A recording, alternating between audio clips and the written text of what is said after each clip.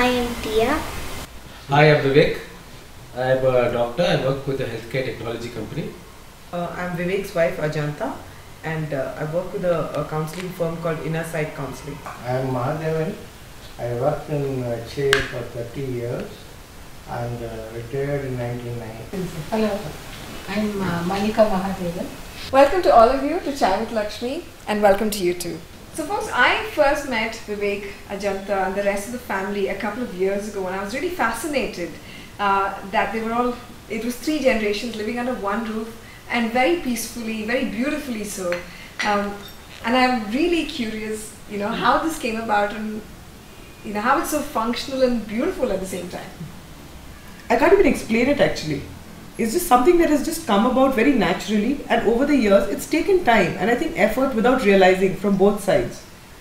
For me, what has worked is I think the space that my in-laws have given me. I think that has been a very big factor. I think we had our areas marked very clearly right from the beginning, and I don't think we've ever encroached each other's space, and I would say that was one of the main reasons. For example, I've stayed all my life in a hostel. I have no idea of keeping house, cooking and that kind of stuff. So I've always stayed out and just had that sort of a lifestyle. When I came over here, there was a setup already in place. There was a functional setup. Vivek's mom was in charge of how the house was run and stuff, and I was very happy letting her do that. It wasn't like, I have gotten married, I need to have control of this. Similarly, I was very clear about my kids. There was this notion, I won't deny, that if you live with grandparents, children can get spoiled, because grandparents are that much more indulgent with kids, and they've never interfered with my disciplining of the kids. I grew up with lot of cousins. Like every Sunday we'll meet, there'll be 30 to 40 of us getting together. Still we have that relationship. So for me also it was easy, and she was more like a daughter to me. How's it been for you, Vivek? Actually, it's not been too difficult for me. It's more, I think, the dynamics between my mom and Bobby which made the difference. And I think for Bobby, getting used to the food also over here would have been a challenge initially. But I think she has a liking for South Indian food. And for a South Indian man. I think when I got married, I was like 23, 24, which is pretty young considered now to get married at that point. I think I'm really glad about one thing that I did. I never pretended to be what I wasn't. For example, I am not a very typical conventional homely sort, and I never pretended to be otherwise. The support system that in-laws provide is unbelievable. Today I'm someone who's aspired to do certain things with my career, my life, and it would have been impossible if I didn't have the support of my in-laws. Impossible. I was in marketing and communications, and then after the children I've taken a break and I've just finished a very intensive and rigorous training for counseling. Vivan was just 2 years old at that point. Tia was like in class 2. I mean, it's difficult managing with kids. There must have been times when things were challenging. How did you cope with that as a complete unit? In the entire 13 years of my marriage, we've had a lot of ups and downs. I mean, every married couple goes through it. Yeah, it's a part and parcel.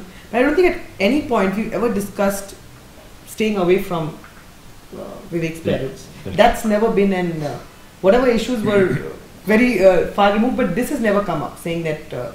Yeah, absolutely. And even if I felt they're having, what do you say, some sort of argument or whatever, we've never asked them. We just let them solve it themselves. If I am upset with my father-in-law or my mother-in-law, I won't involve Vivek in it. When I am depressed or I have a problem to deal with, normally I go to her and tell her everything so that you take it out of your chest. Not to my wife. Normally she only does it, and most of the depression within about 2 hours disappears. And she also gives her some personal problems and all. She takes it and deals it with it. There is a big relief to me. Father-in-law is a man of very few words. I'm very touched by what he said just now. I think he's just someone I feel very protective about. Mother and son will vouch. Anyone says anything about him and I'm ready to defend. And I think what he said just now, about confiding and talking to me. People who don't speak much, don't let out their emotions, whatever they're going through. And while Vivek and his father have a healthy relationship, it's a very typical father-son relationship. They don't talk much. They can sit in a room and be watching TV or reading a newspaper for hours without communicating. So I think that comfort level he's found with me, and I'm so glad. I feel very touched, Uncle, by what he just said. It's just been such a an honor to actually be part of the family, and just talking about it now. We don't normally talk like this, right? We don't express to each other how much it has meant for all of us to be together, and I'm really glad that you've provided us with that opportunity. Good. I think positive reassurances and reinforcements are very important for everybody. Yeah. But I'm also glad that you've been able to openly express what you felt about the whole unit and what it's meant for each of you, individually. I think it's really nice. Not everybody can express it so beautifully. So great.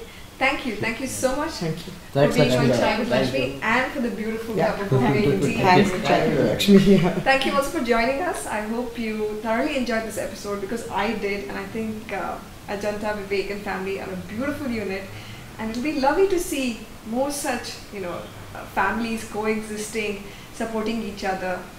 There might be challenges, but I think it's really worth the effort. It's really worth the effort. It's so beautiful.